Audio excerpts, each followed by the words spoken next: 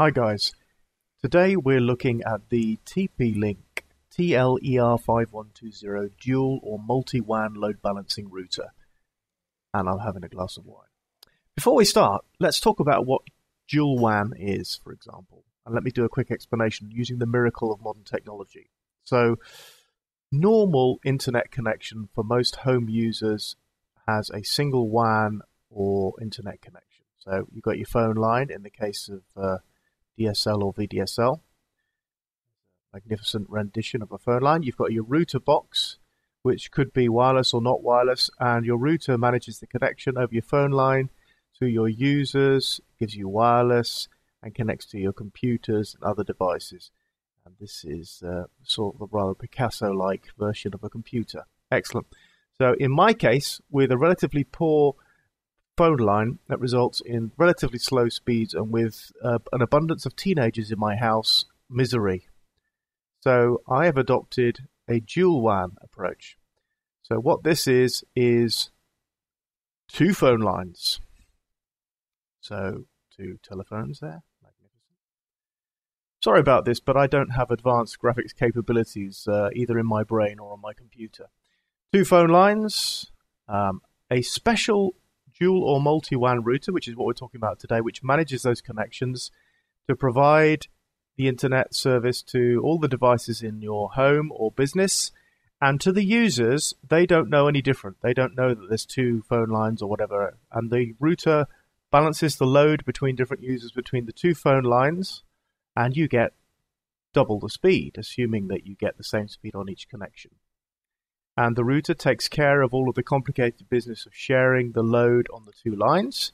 The downside, of course, is that in order to achieve this, you've got two phone lines, two internet service providers, two everything, twice the cost. Oh well, not everything in life is free, isn't that right?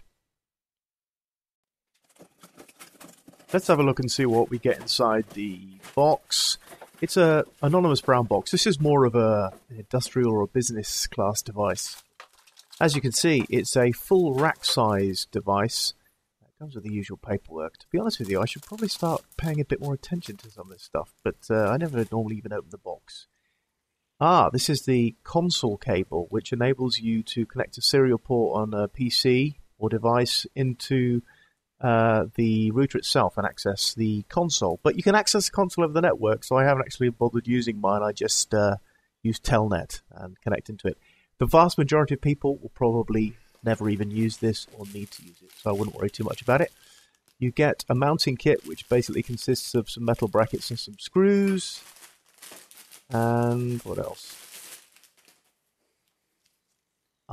Mains power cable. Nice thing about this is it doesn't have a power brick, a bit more professional. The power supply is built into the unit itself, so it just uses a kettle lead to connect to the mains, which is excellent. Although, not a bad idea to connect it to UPS if you've got one. Okay, on the back, here's the power input, and there's actually an separate earthing point, which is nice. Full metal construction, very sturdy. And on the front, let's just take a little bit of time to look at these ports. There's the console port that you see with the serial connection, a reset switch, a LAN port. Far left is the main WAN port, so that's your primary connection generally. And then you've got three user configurable ports, which can either be LAN or WAN ports. So you can actually have up to 4 separate WAN or internet connections, or you can have one WAN connection and 4 LAN connections, or any combination of the previously mentioned. So you can check, and we'll see that inside the software. Actually, you can hear it's nice construction. Really heavy-duty device. It's not particularly cheap, £130 in the UK. And actually, the other thing to remember about this, importantly, is no wireless and no modem. So you'll need another device to connect anything wireless, and you'll need another device to connect to the internet, a modem. So these are the 4 little rubber feet. I'm just going to stick these on, because I'm not going to rack mount mine. I am quite geeky, but I don't have my own network rack inside my house. Okay. Now my plan is to double my internet speed because I have maxed out my single phone line. But just for demonstration purposes, we're going to use this rather crappy D-Link modem, and we're going to plug it into the WAN port here. Slightly annoying if you're a home user that all the connections are on the front. Convenient, but does tend to make the desk a bit messy. Okay, so I'm going to connect my laptop into this LAN port here. And we'll fire everything up and get some lights flashing and see if it's working. But obviously, until I've got it connected into a plug line, we won't actually be able to see anything. So that's how it works. All right, green lights. That's a good sign. Okay, first boot seems to me like we've got signs of life. But that's how you would connect it up. Modem into WAN port, computer into LAN. And then obviously, if you want to add wireless, you're going to have to get a wireless access point and connect that into your network. Brilliant.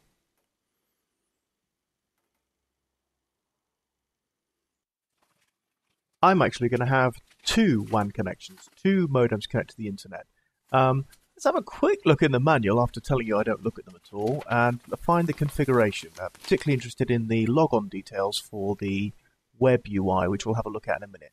Okay, here we are. So we find on this page default IP address, okay, which is shown there, 192.168.0.1, and it says default username and password, but without actually telling you what they are. Well, I've looked it up, and it is actually small letters admin for both the username and password by default, but obviously you'll want to change that as soon as you can. Okay, so what we'll do now is, excuse the blurring, we'll just log in and have a look. So username, default username and password, login, and there we go. Right, so we're now logged into the web interface, and I've blurred out my IP address so that you can see it. But very conventional looking, kind of web-based interface, simple but effective with lots of options on it. It's quite an advanced piece of equipment here. It has lots of user interface and options. You can see I've got two links up. So you can see WAN 1 and WAN 2. Those are my two internet connections through modems.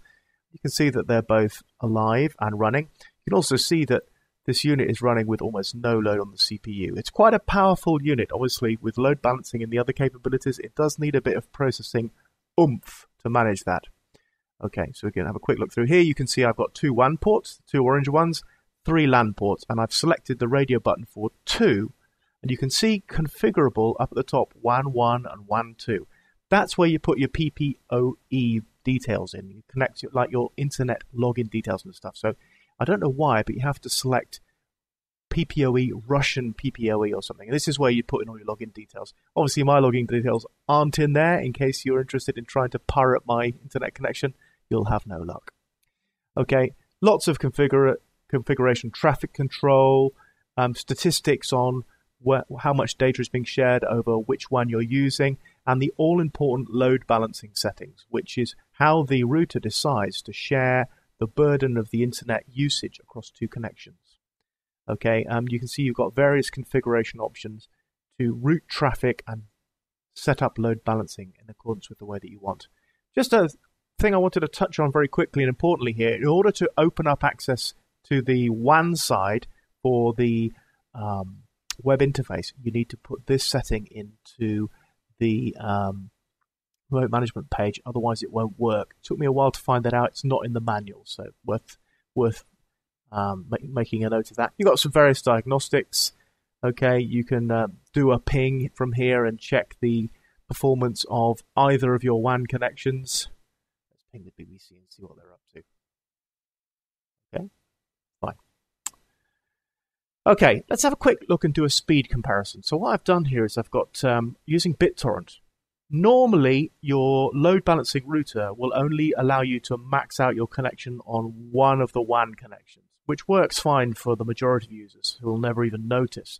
But if you want to check the full bandwidth availability, then something like Bittorrent will do that for you. And here what I've done is I've done a Bittorrent download. I'm downloading actually a Linux image, I think, 1.4 gigabytes. What I've done is I've done it with both WANs operating, and I've done it with one WAN operating. Now, in my case, one of my connections is VDSL, one is ADSL. One happens to be twice as fast as the other. So what I get is, with both WANs operating, you can see I get something like 3 megabytes a second. And with one WAN operating, I get 1 megabyte per second. Because obviously I'm operating the slower of the two links.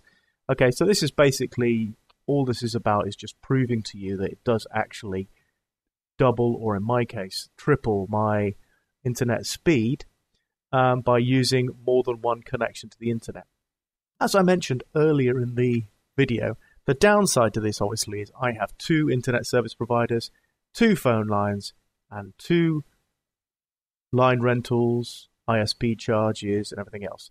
But for me and my family, and because of where I'm located, this makes sense for me. The advantage of this box is it keeps it all nicely in one box, okay? And the users in my house have no idea about what's going on. To them, they've just got the internet.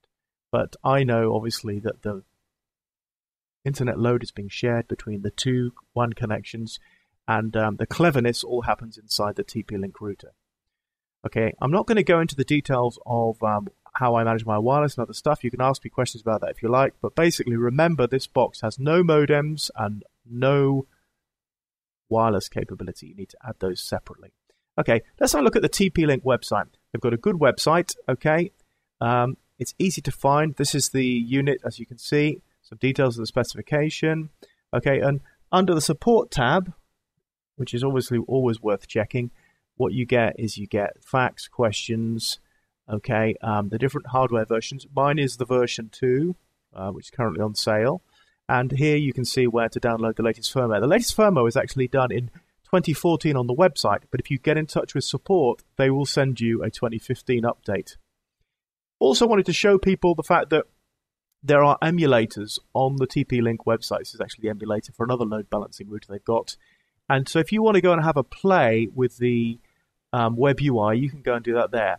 Here's a picture of my router running. I thought it was interesting. You see the little orange light on the LAN connection there? That's going to my home plug, which doesn't run at Gigabit. But otherwise, this is a Gigabit router. So fully functional and working correctly.